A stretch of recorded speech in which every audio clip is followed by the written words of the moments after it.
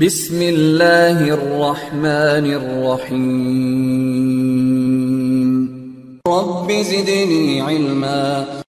Similar way, you can try one more example just with a random range. Let's say maybe you want to allocate some different requirements. Let's say this topology, like here. I'll just use this topology here, this one, and we'll try to assign some random addresses here. So quickly, we'll try to do this one as an exercise. So let's say this is the IP addressing. So we got a requirement of 28 hosts. So 28 means to the power of 5, 32 will be the possible size, right? So which means host bits will be 5. So from 32, if I subtract 5, so we get /27 will be the first one. So I can use /27 here, /27 here, right? And then the next requirement is 14. So 14 means to the power of 4 I can use. 16 is a possible size. Of course, -2 equal to 14. So from 32, if I subtract 4, it's going to be /28. So I'll be using /28 here. So range will decide later. And likewise, the 7 is my requirement. So 7 means, again, you cannot go with 2 to the power of 3. 2 to the power of 3 is 8.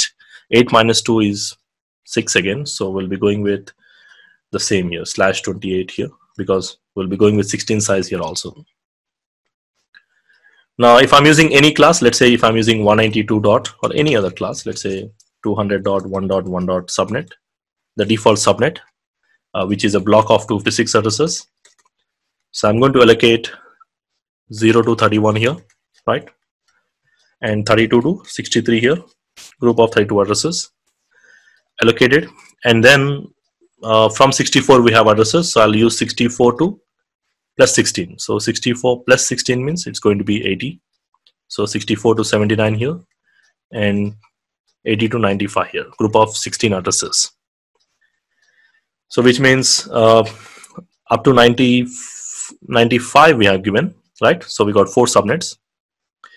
And from 96, so again here 2 host requirements. So I'll go with a possible size is to the power of 2. 4 is a possible size. So from 32, if you subtract 2, then it's going to be /30. So we'll be using /30 here. So what is the next available address range? So I'll be going with 96.